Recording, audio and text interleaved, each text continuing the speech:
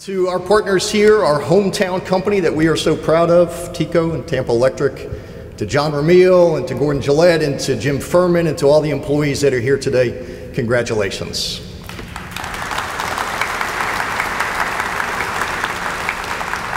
You make us proud every day, but you particularly make us proud on days like this when you prove and provide an example for other corporate leaders that you can do well by your shareholders, you can do well by your employees, you can do well by the bottom line, and you can do well by the environment.